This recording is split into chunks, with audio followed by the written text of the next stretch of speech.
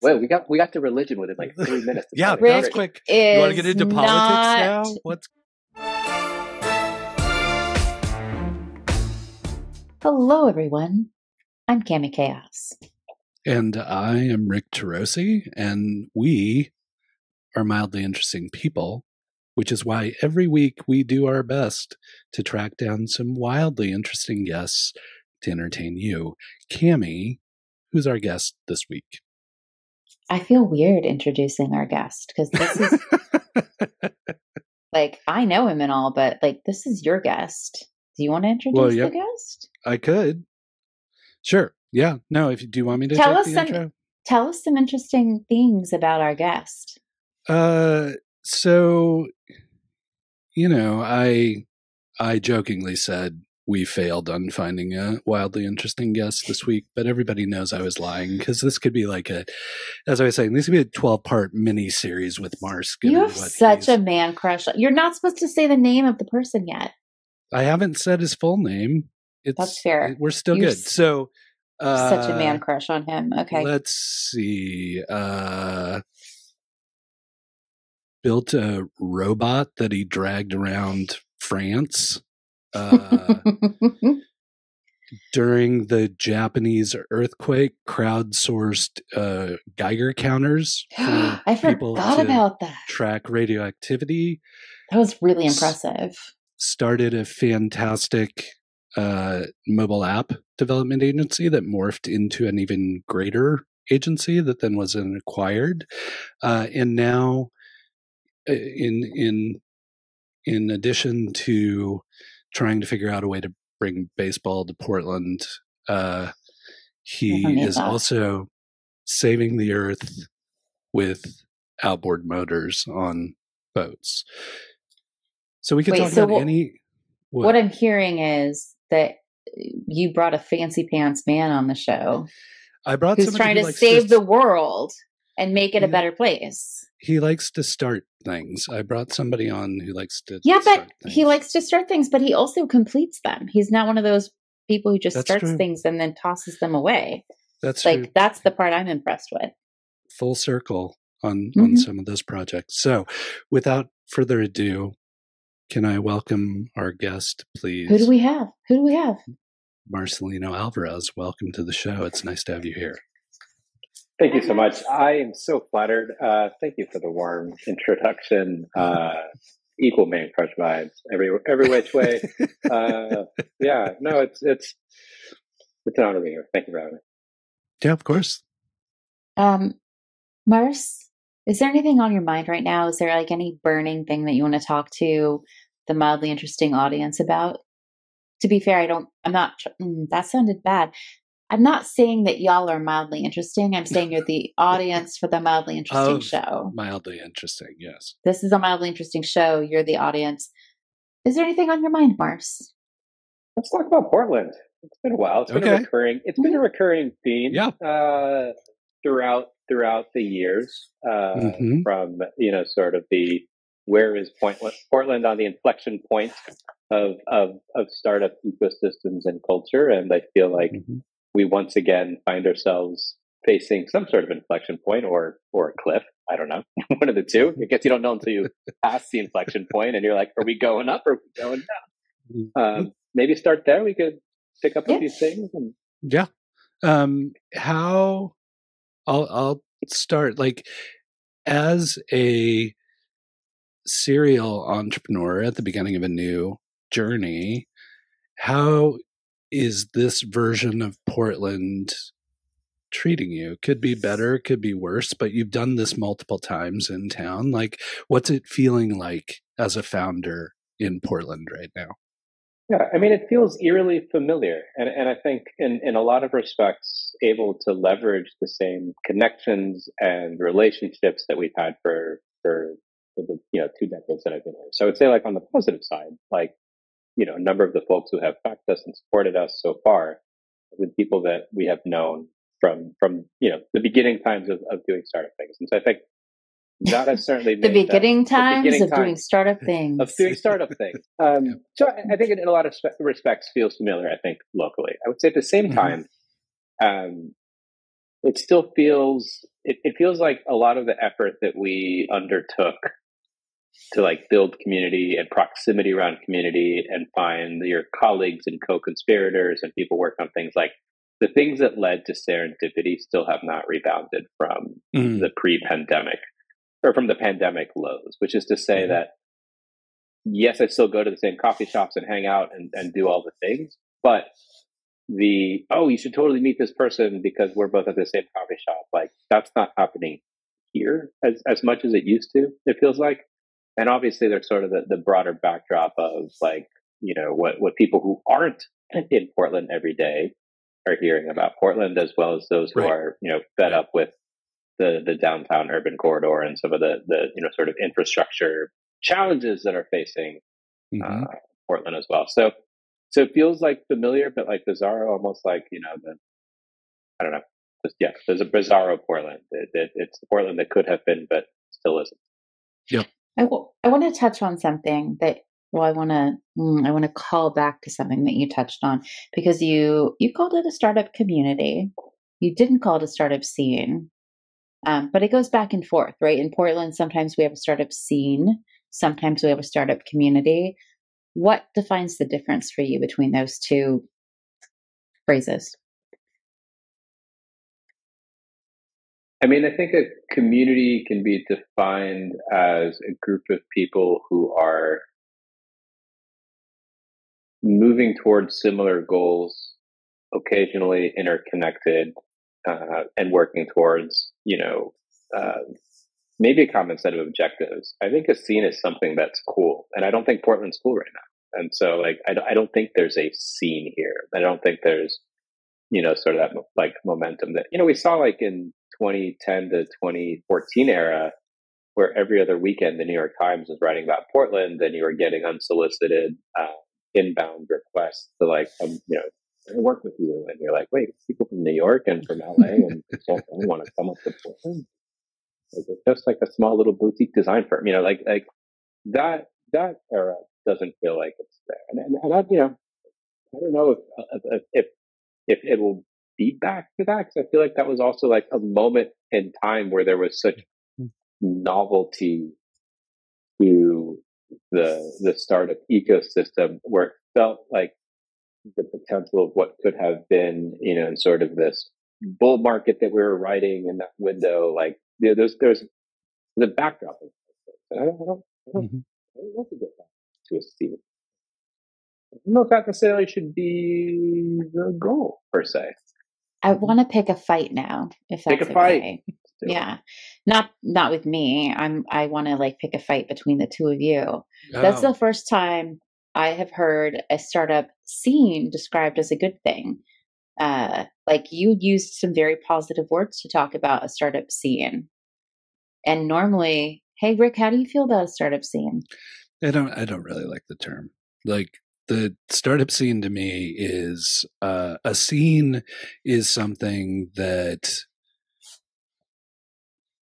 that attracts an element to Marcia's earlier point. Like, it's exciting, it's attracting people, but it's not exactly attracting participants in the community. And I think so often what Marcia and I have worked on is creating groups of people who are actually doing something, not people who are fans of what's being done, but people who are like actually doing the work or starting things or trying. You guys kind of create both, though. True. I mean, the intent is for things to get done, but like, fair. I see people fawn over the two of you, which is why I stay indoors most of the time now. All right, I'm gonna go with one other thing, and then I'm gonna hand the reins over to Rick. Rick and I are hiding. We're very much in hiding. That backdrop that you have there, Mars, that's not like a Zoom background or something. You're in a building, you're in an office, you're out in the world. I mean, you're in Portland, but you're still out in the world. Tell me what the transition was like for you from like full pandemic. Like, was there ever a full pandemic shutdown for you, or were you always like, no, I'm still going to the office?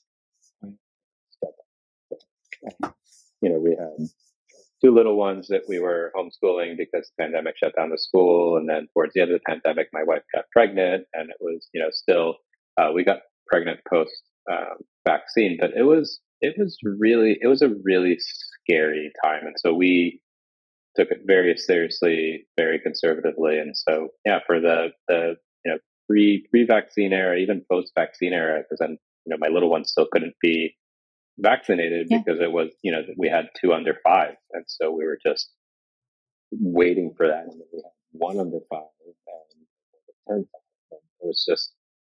it just felt like, it was a hard time. I think we had, a number of friends that were, dual income, no kids, and work remotely, and they lived a very different pandemic. And, a number of, folks that were, retired and, could do what, travel and be wherever and have a different pandemic. And I think if you were, if you were caught in the middle, which I think a lot of us were, and sort of just reading it like what it was, a global pandemic with unintended consequences whose long-term health effects are still largely unknown.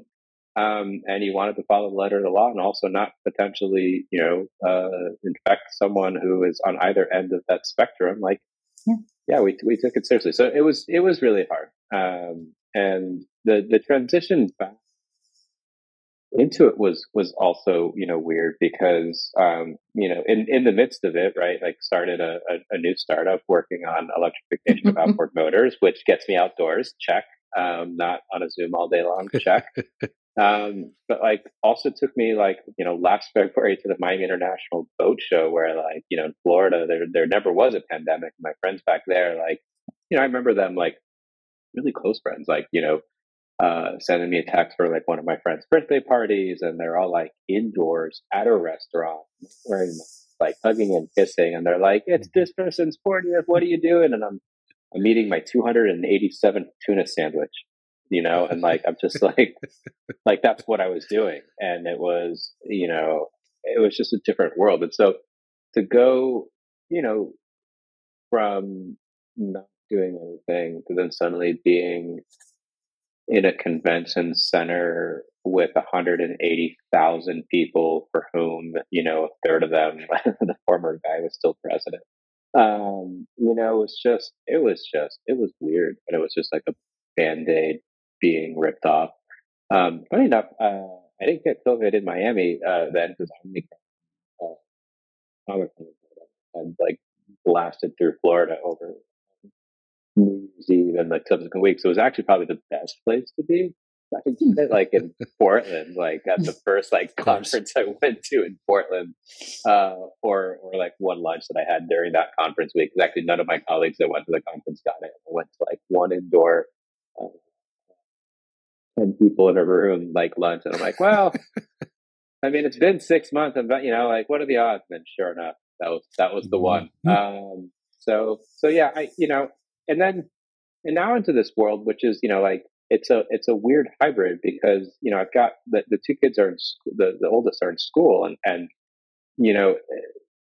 their immune systems are getting destroyed by like everything else that they have not had, and so RSV and flu and RSV and sniffly things. And then our 1-year-old is, then catching that downwind. And so it feels like that must have a sniffly nose for about maybe 6 months or some variation of that. And I haven't been on wood sick in that same period of time. Well, you've had all of those sniffles. Because I've had all those things, right? So like, and so the world now is like them getting acclimated to that norm. The risk's still there, right? Like COVID hasn't gone away. It's still there. People are still dying. Like we still have like a 9/11's worth of people dying in this country like every week. And we haven't really like, reckoned with that. So that part's weird. But then, if I fly, and I've been flying, right? Like I wear a mask when I fly, except for when they bring me my food, and then, I wait for everyone else to eat. And then for a moment, I like, I don't know. Like, I don't know. Wait, may I make a suggestion? Yes. Get a dietary issue, and then they bring you your food first, and then you get to eat while they give everyone else the food, and then mask back up. Just saying.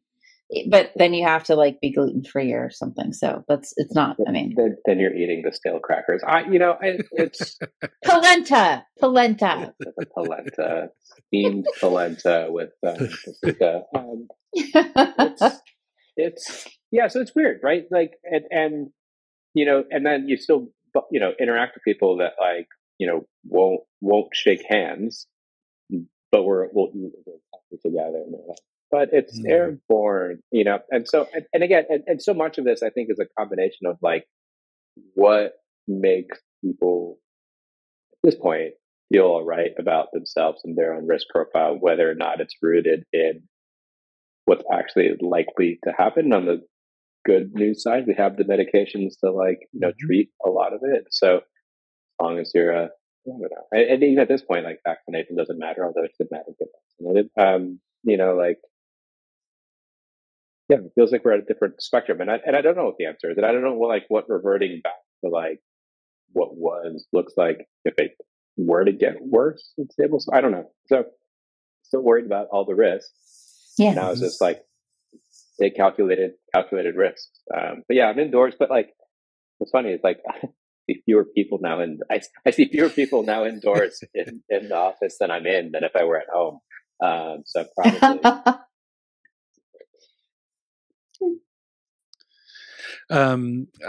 You touched on Florida and talking about kids. I just wanted to, like, one of the things we like to do is just kind of take people back to when they were younger. You're a kid in Florida.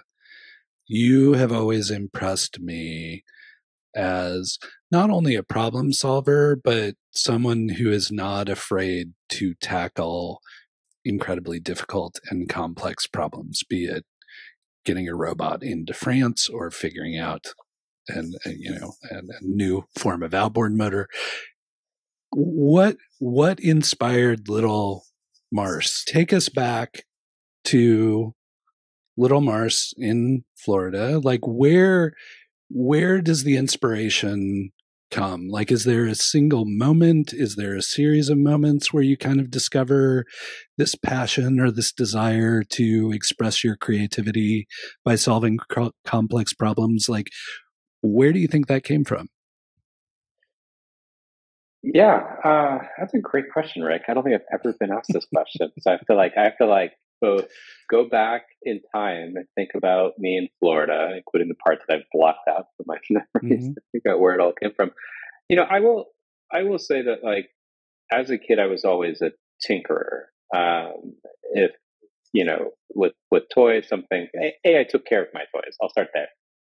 I took care of all my things. I was the person who was obsessed with both using the toys, but also like making sure that they were like cared for. And it's a reason like why my kids today have like a Tupperware container full of like old GI Joes and like muscle men and other things that like have lasted through the years. And even though they got tons of use, like they were always cared for. So I think there's part of, I would say, maybe the conservation story starts with sort of this like look after the things that you use. And I would say that like growing up, we spent grew up in Fort Lauderdale, spent summers in the Florida Keys, and a lot of the principles of conservation were pretty apolitical back then. Like just thinking through like how we respected our oceans and how we treated things, and a lot of that leave it better than you found it sort of philosophy. Throw back the smaller fish today, so they can be bigger fish tomorrow.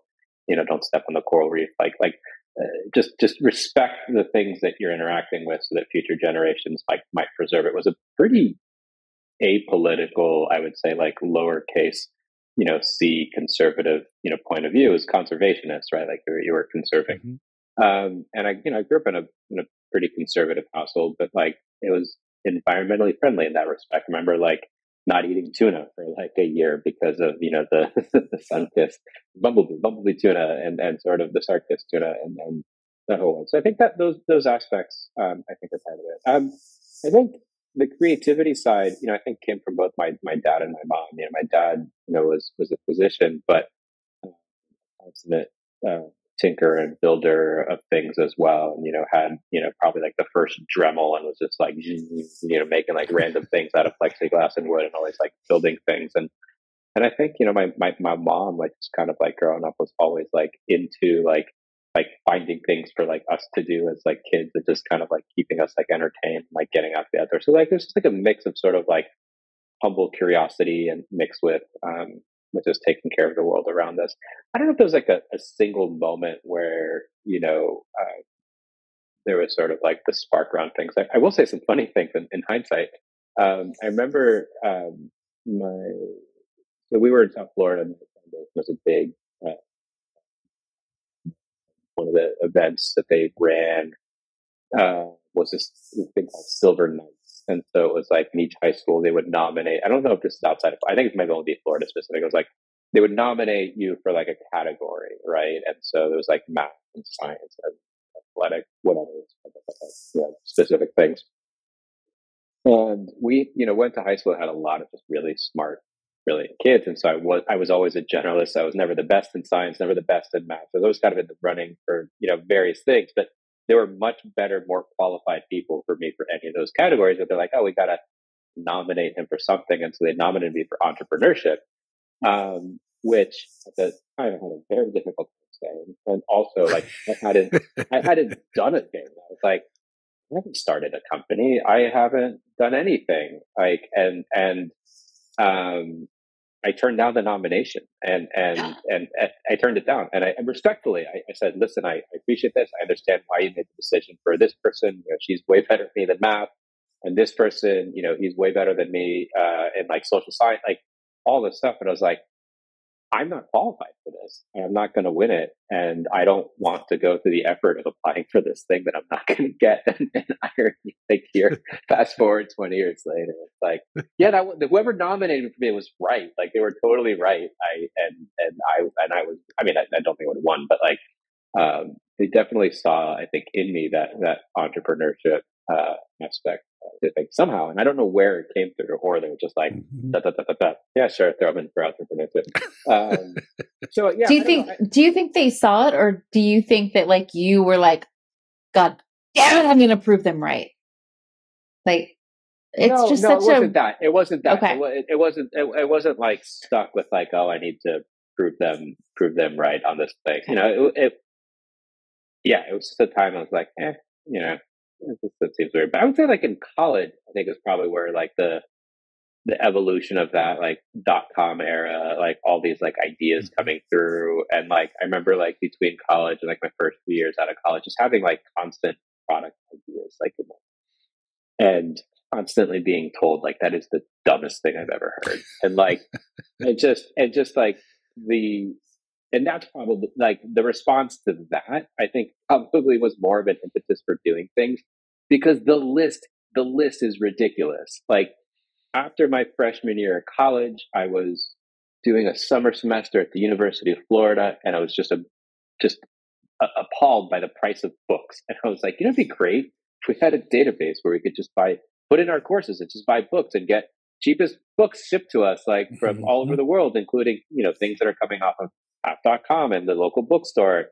And I remember I had like 4 or 5 friends who were like, this is dumb. We don't want to be known for like selling books. And I'm like, I don't know. I think there's a thing here.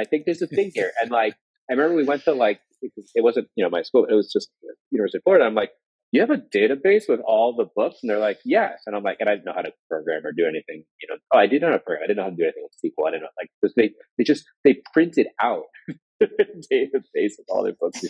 Handed me the entire like course catalog for the entire University of Florida, and it was like 2,000 pages. And I'm like, I don't know what I'm gonna do with this. And then I remember, having ideas. I'm like, here's hard drives, and then there's like, in-car systems. What if we tried to like build a hard drive that goes where your CD player, and trying to like get some of the engineering students to kind of, they're like, what are you trying to do? I'm like, trying to get like an MP3 player, but that goes in your car. Like, why wouldn't we take the MP3? And just people have been like, dude, you're dumb. So like, I think you're like, so dumb. That's a horrible idea. There's no way that's going to happen. Between Bezos and Jobs, like that could have been them all. And I think honestly, making a note to listen to Mars's dumb ideas. Invest in electric outboard motors. This is not a solicitation, by the way. I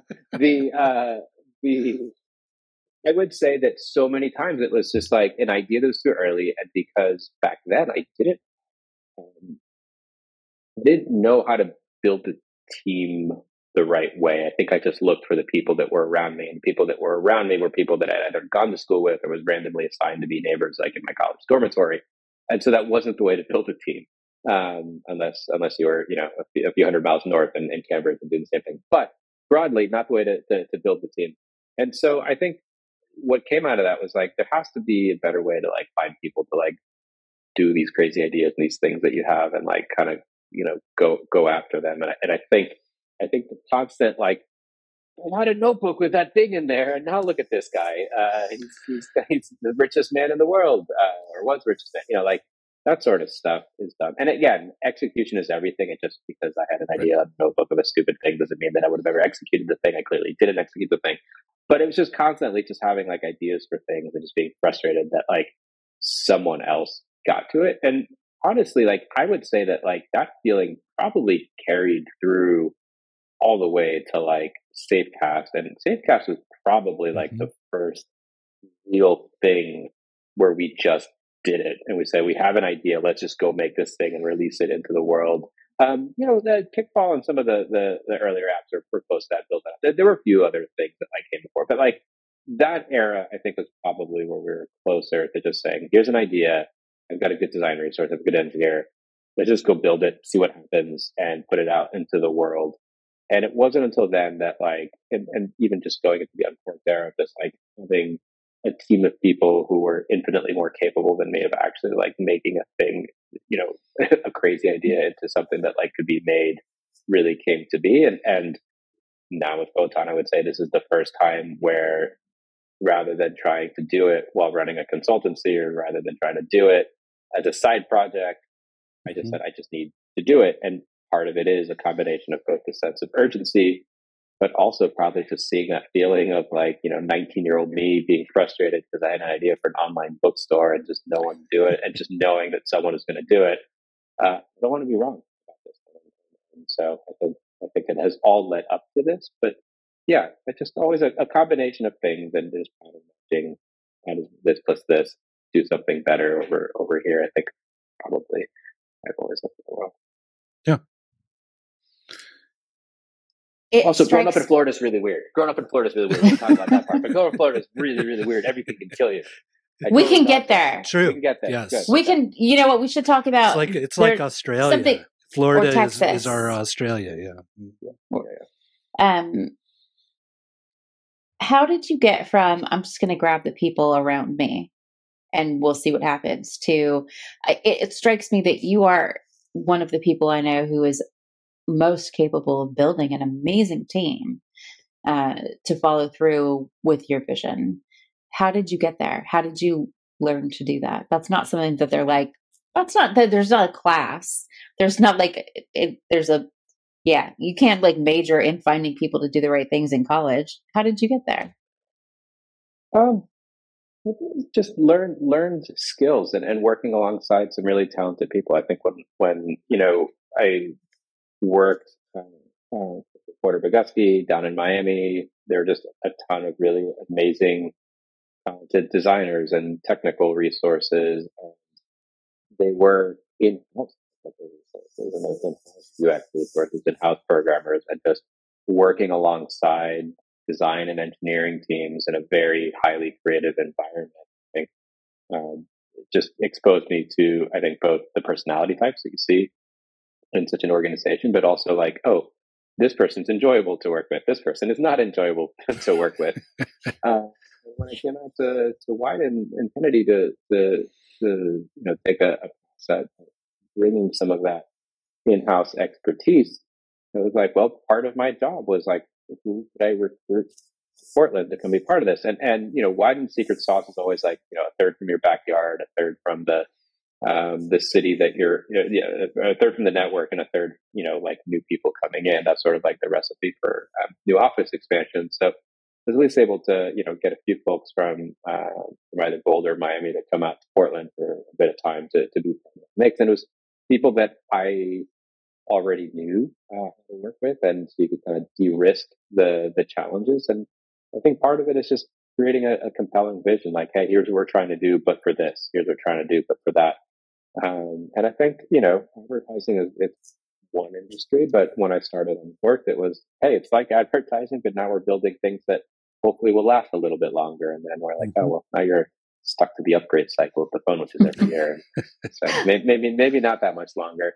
But a similar sort of pitch, which is like, I think as a coworker, as a boss, as a colleague, I try to be both humble and acknowledge that I don't know everything, acknowledge that I make mistakes, that I'm human, and be transparent about where we are and where we aren't. And I would say that I've probably made more friends than enemies in the world just running that way. I know there's a handful of people that hate me. That's okay.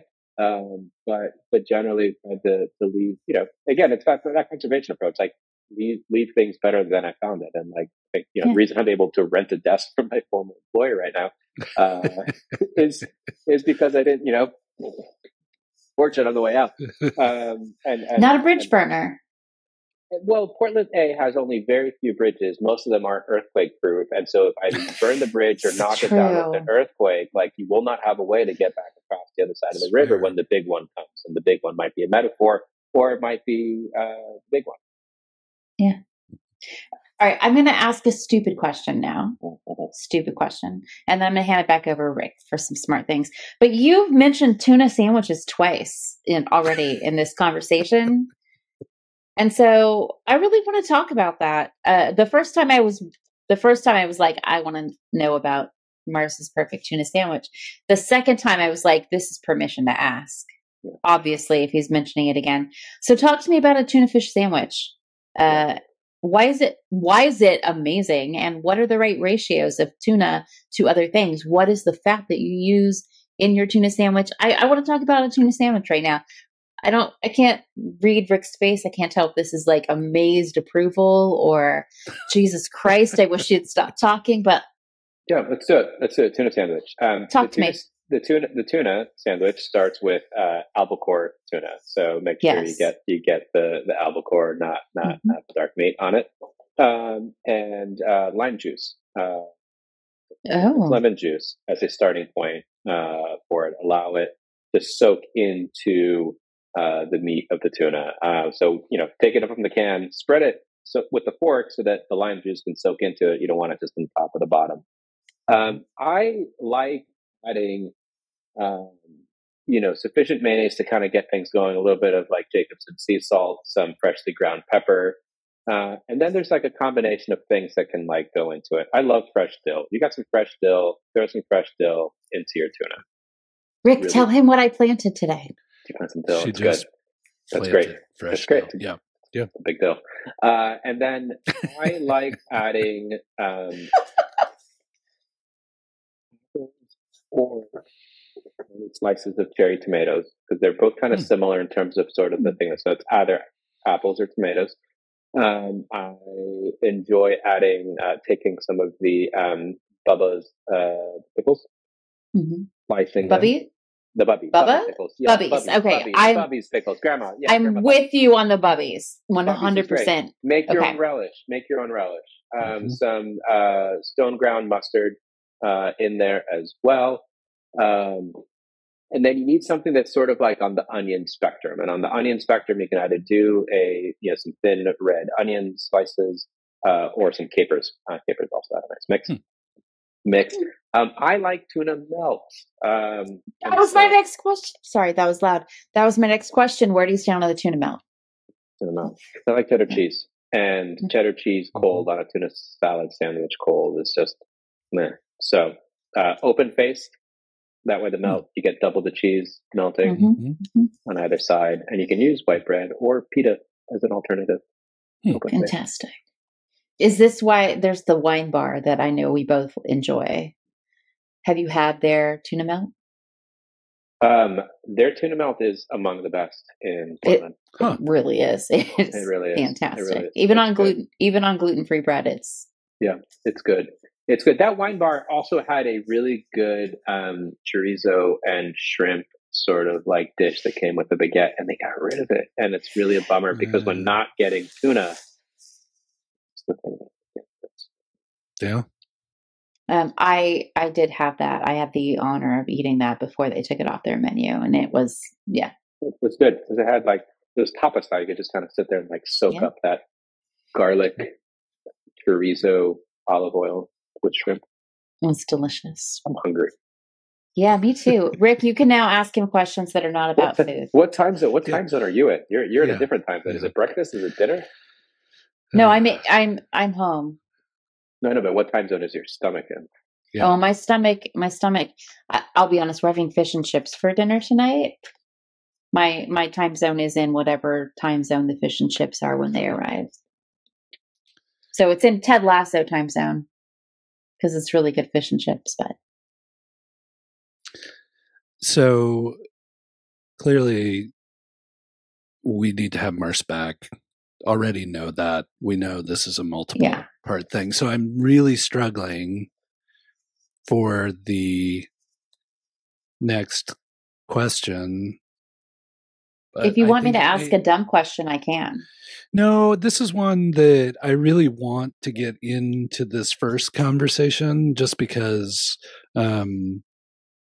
some of the themes we've discussed and touching on Florida and solving difficult problems and those kind of things. And to people outside the U.S., this might not sound like a terribly difficult problem to solve, but Mars, I would just love to hear you talk a few minutes about why entrepreneurship in Cuba and why go through the political intrigue to make that happen.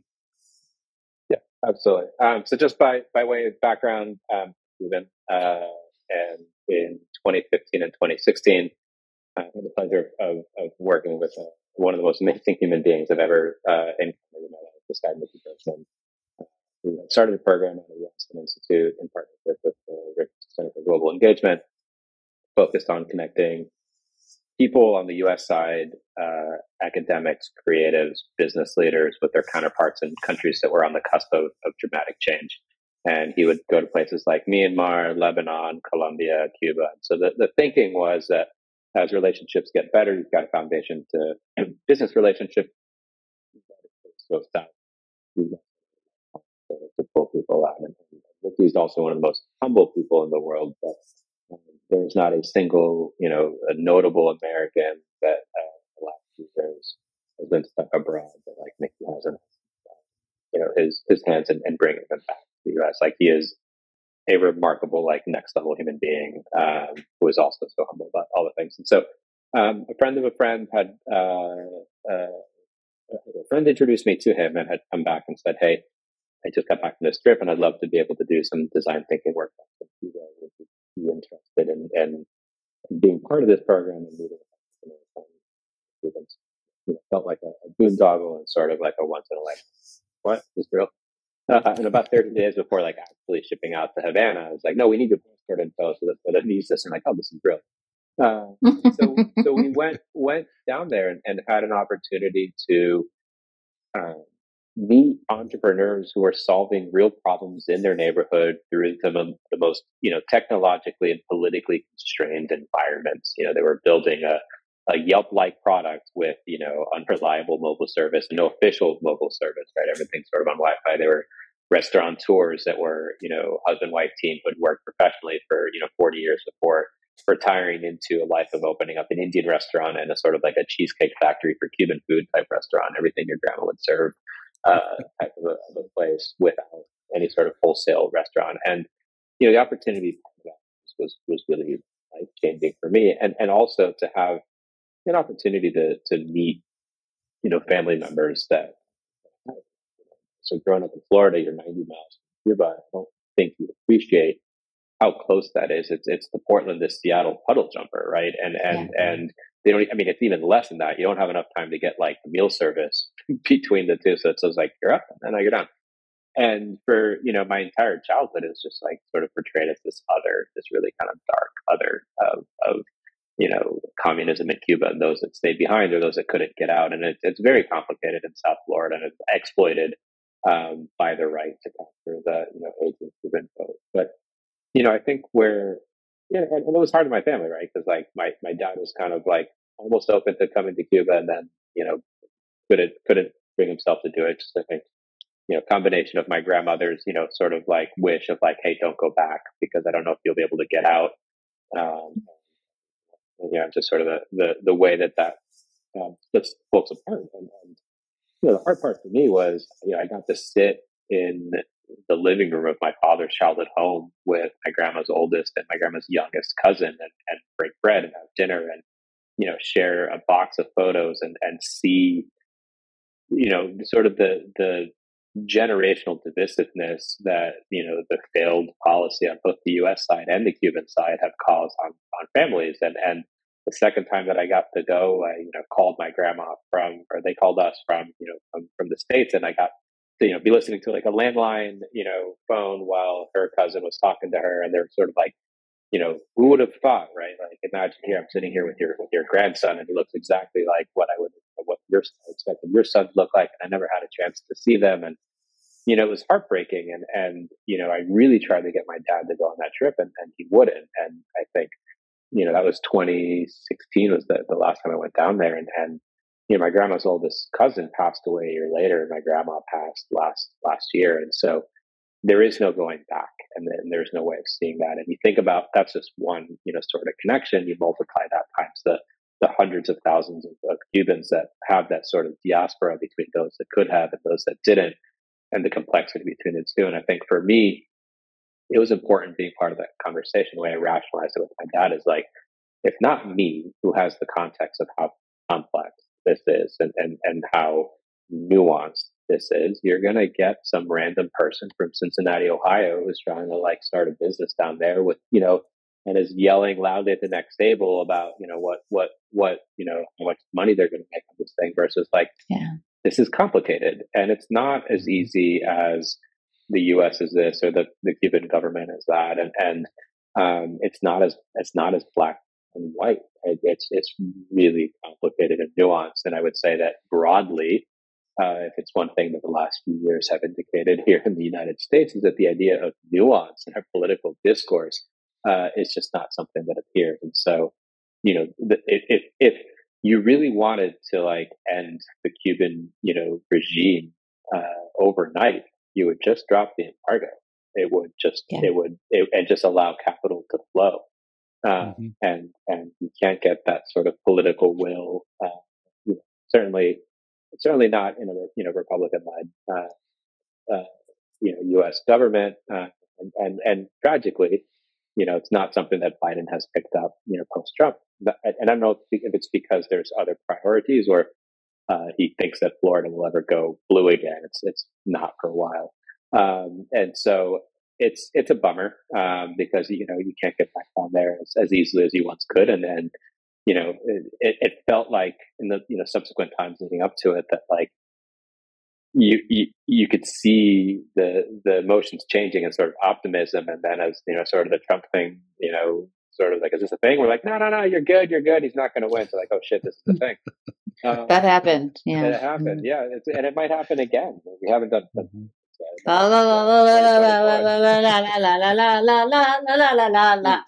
heard it. You heard it here first. It might happen again. That's the next episode with you.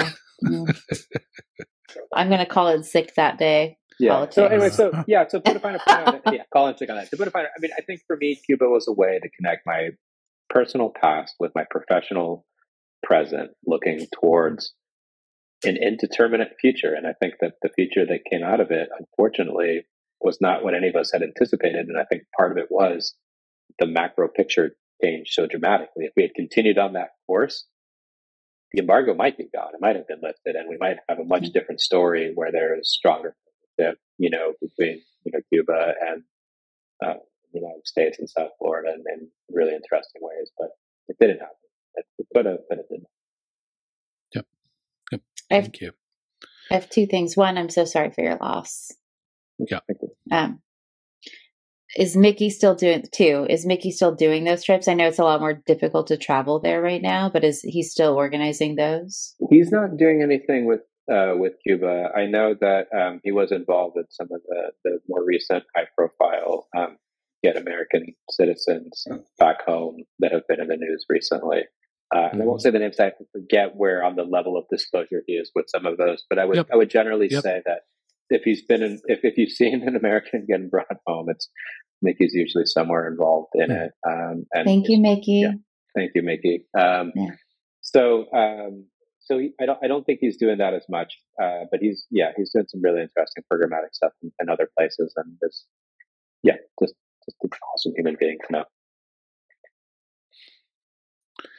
Cami, out of respect for Marce's time, since we'll obviously have him back, I don't want to ask him the questions because then he'll go away.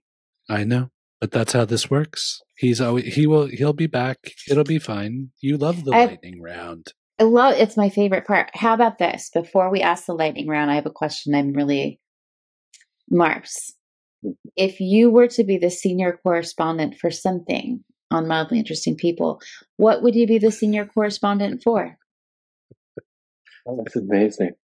I would be the senior correspondent for mildly interesting karaoke bars all across the country.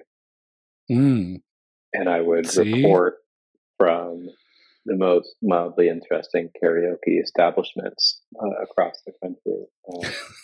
So if I were to offer you that position right now, would you accept it? I think I have shareholders and investors who would probably be angry. I cannot accept. We're pivoting into reporting from karaoke bars. No, I wouldn't accept it. But that was the honorary senior correspondent. Yes, honorary. You could be the honorary. I could be honorary. I would at least give you an opinion on karaoke bars. How's that? You could be the senior generalist correspondent. We could just pull you in on random occasions. Oh, I like that. Mm-hmm. So we'll have a futurist and now a generalist. Okay. And a mathematician. Yeah. Mm-hmm. All right.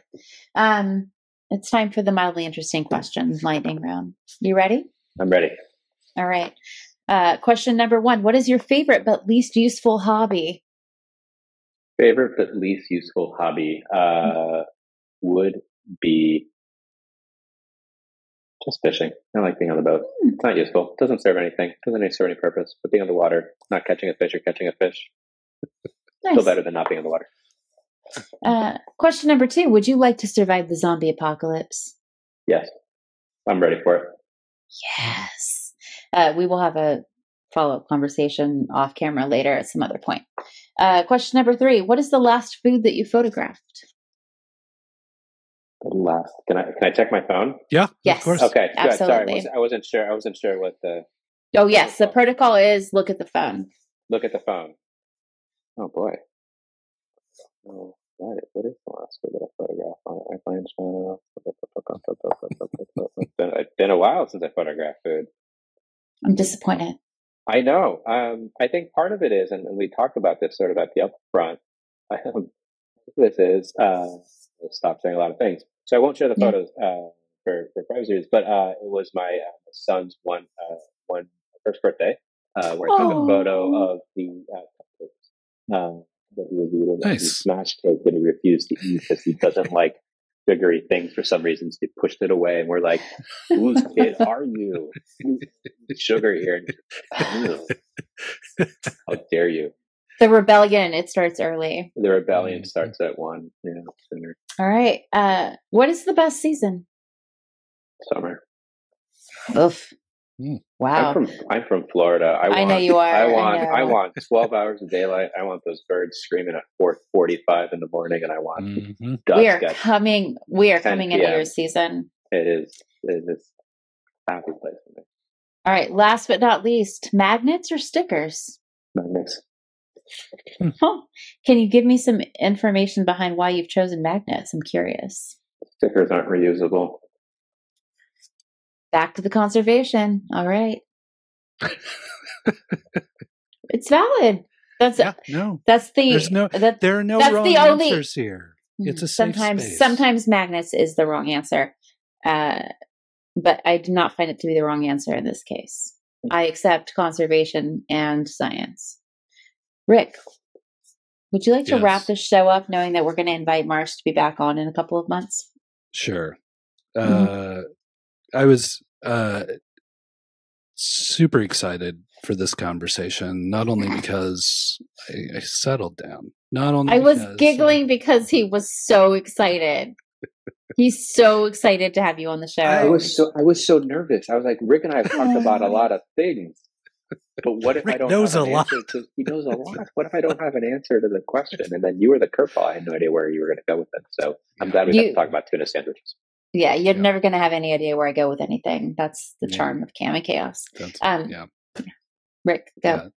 Well, it's do your magic. I'm trying. So, I was super excited about this. I was like, oh, we're going to get to have Mars on. Cami was super excited about it. Apparently Mars was nervous, which I never think of Mars as nervous, but Mars, love you dearly. You're such a genuine and amazing human being. And I feel like we have had the opportunity to not only collaborate, but also separate and cross paths in new and different and interesting ways that always makes it an absolute joy to get the chance to catch up with you again and to figure out where you are and what's going on and how things are going. And it's our absolute pleasure to get the chance to share you and your insights with people who may not have had the chance to meet you yet. And I encourage them to take the opportunity to connect with you. So thank you very much for taking the time. We're definitely having you back. There's so much more to talk about. But we really appreciate having you here, and thanks for making the time. Really grateful. Thank you so much for having me. This is a blast. And happy to come on whenever you want me to. Thank you so much, Mars.